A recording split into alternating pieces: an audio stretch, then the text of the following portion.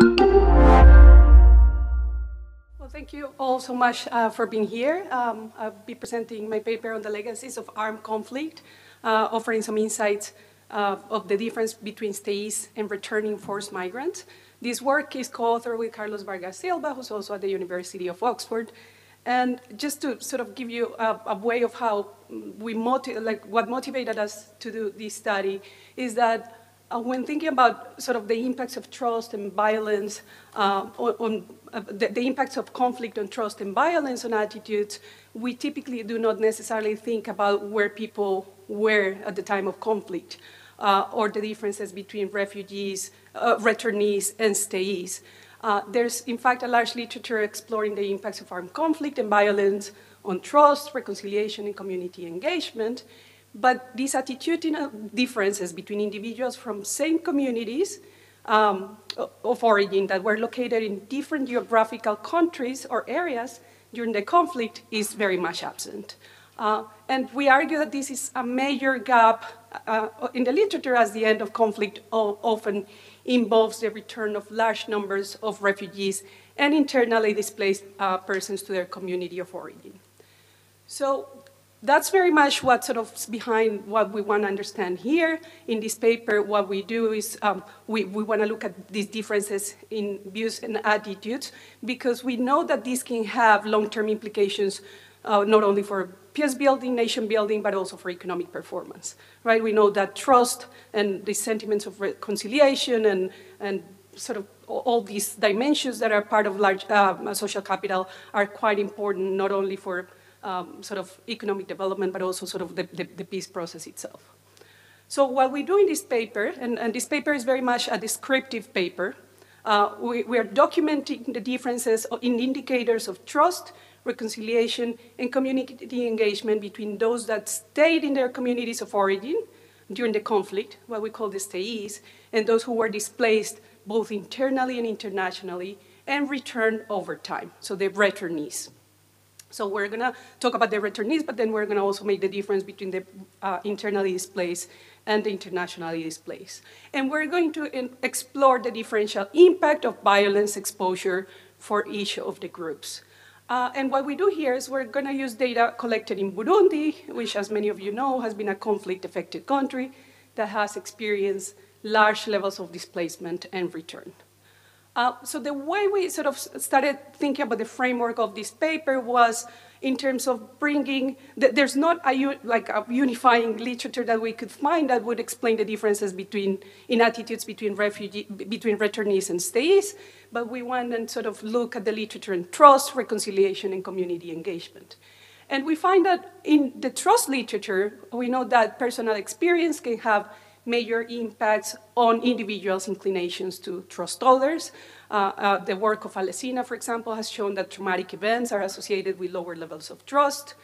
And in this context, if we think about stayees, for example, they have to protect their limited resources during the war and may form different notions of trust as a result. But on the other hand, the returnees had to escape conflict, adopt a life elsewhere, sometimes even growing up there and returning home, and many forced to return home.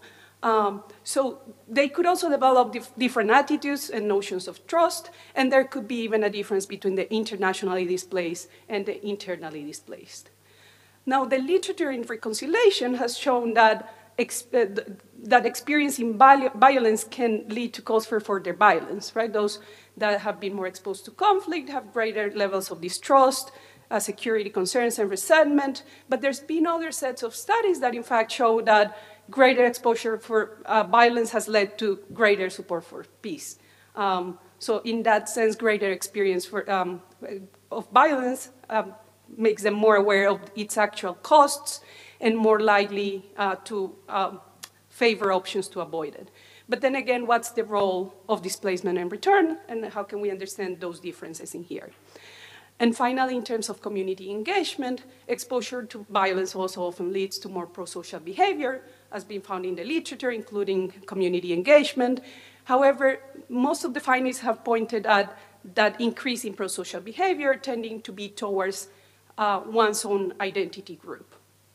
So There's been also some evidence that stayees and returnees may see each other as out-group members. So we've done some work on this area for Burundi, and this could potentially be expanded to internal and internationally returnees seeing each other as out-group members. So what we do in this paper is we look at Burundi, which is a country that has 3 very important characteristics for this kind of study that we wanted to do, which is a country that experienced substantial internal as well as international displacement and return. And then it allows us to compare the 2 groups with those that stayed. The volume of repatriation in Burundi was substantial relative to the size of the country's population. And a large portion of those that were displaced spent a substantial amount of time away from their home communities. So this time away, we argue, may have been conducive to the development of differences in trust, reconciliation, and community engagement. Whether this is only specific to Burundi, obviously sort of our results speak very much to the case of Burundi, but there are other countries which also have had these 3 characteristics and for which their results could be relevant. If you think about Afghanistan, Somalia, or South Sudan. So this is just to give you a sense of the number of people displaced during the conflict in Burundi. In 1993 was the peak of displacement. Then by the end of 2014, most people had returned home.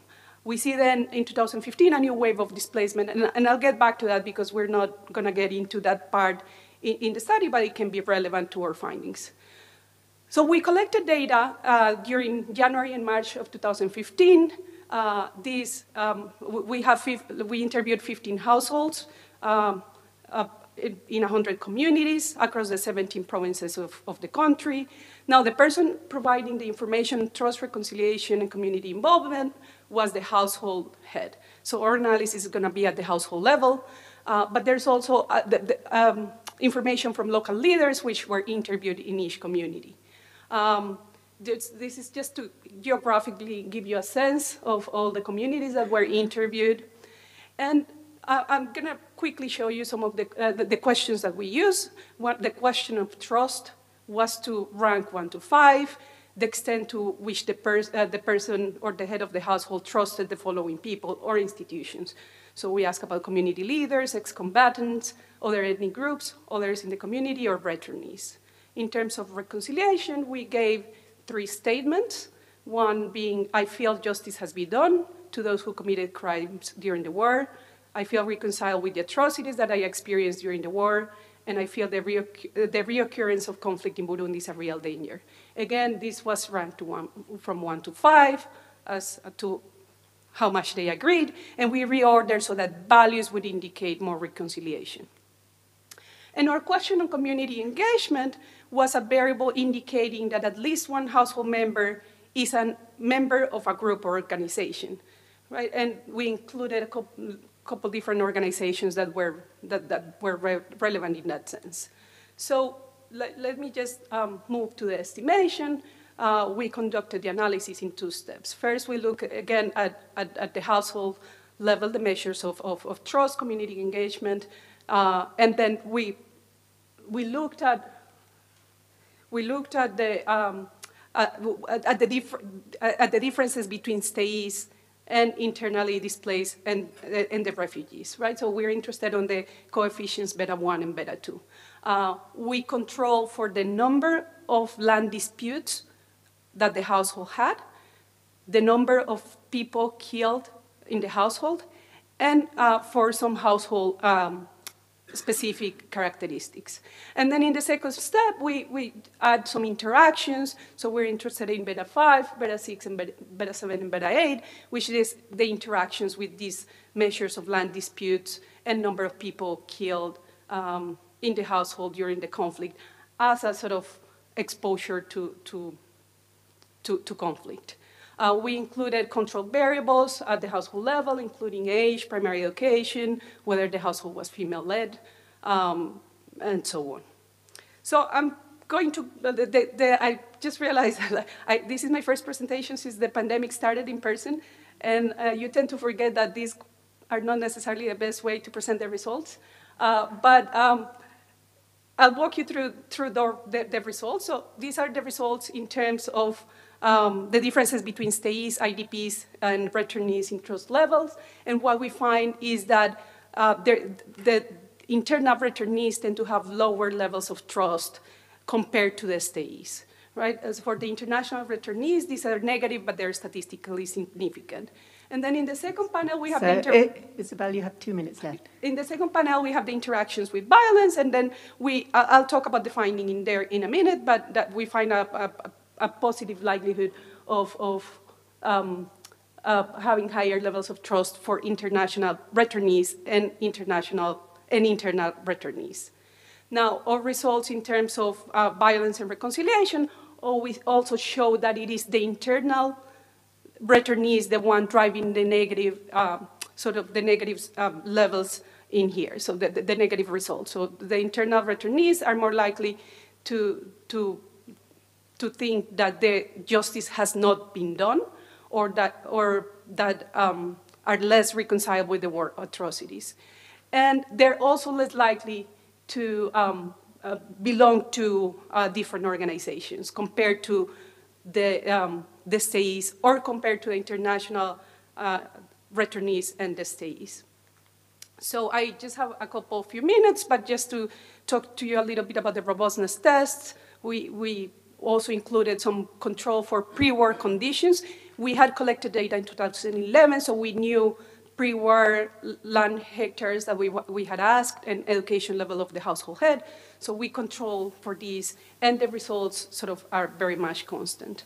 So just sort of to wrap up my results in my probably 1 minute left, what we find is that international returnees have significantly lower levels of trust, reconciliation, and community engagement than Stayees, whereas the difference with the international returnees and Stayees is mostly insignificant. And greater exposure to violence has a more positive effect on trust for returnees compared to Stayees, but a negative effect on community engagement.